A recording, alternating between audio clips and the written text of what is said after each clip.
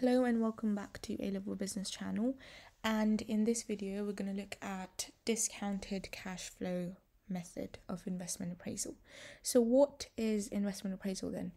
Investment appraisal is simply working out how long it will take you as an investor to get back your initial investment. So the period, how long it will take you, and you use different methods to calculate exactly how much return you will get and in how much time, the payback period and so on. Okay, so this is the discounted cash flow formula. You have this cash flow divided by 1 plus r to the power of 1 or to the power of n. Okay, so discounted cash flow takes into account the inflation or the discount rate. So just imagine you've got a £10 note in your hand today, and imagine what that £10 note's value will be in the next 5 years.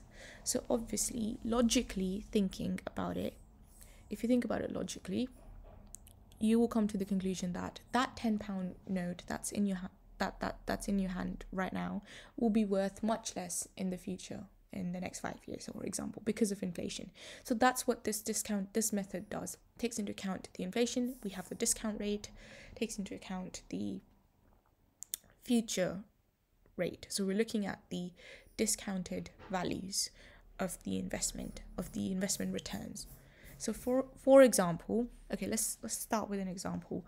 For example, say that your company wants to launch a project.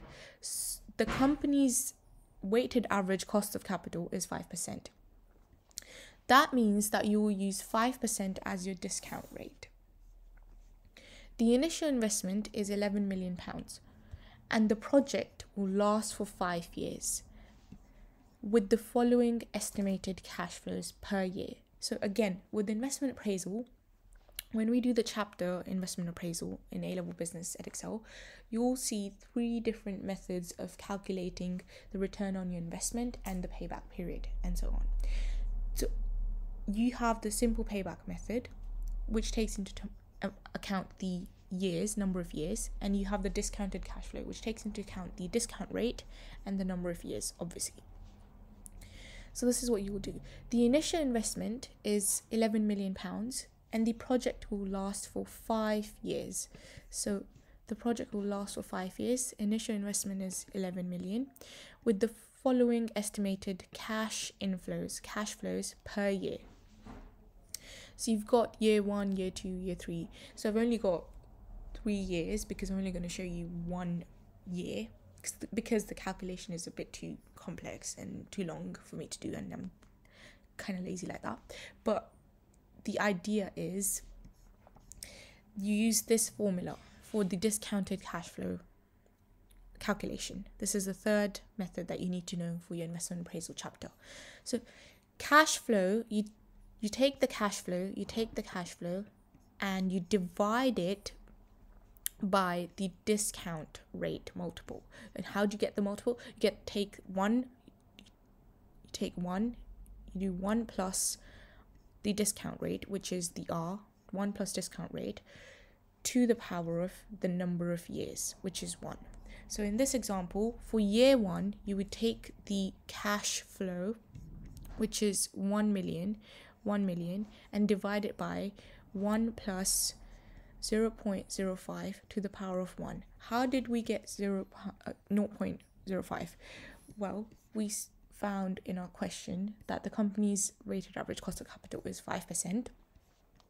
5% is simply 0.05, and you do 1 plus 0.05 to the power of the number of years, which is year 1. And that should come to something like 952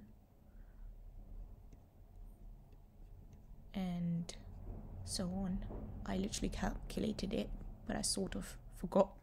So, okay, I think it was 3 95238. It was 380 point something something, but yeah, so we rounded it off and it was 381. Okay, so it comes around to 952,381.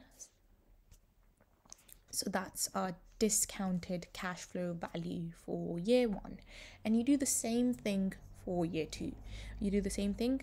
The only difference here for year 2 would be, instead of to the power of 1, you would put 2. And you should get, your answer should be 907 something something. And then you go to year 3. Year 3, you change the value and it becomes 4 million, and divided by 1 plus 0.05 to the power of 3. And the answer should be something something, and so on. So this was your discounted cash flow method of investment appraisal.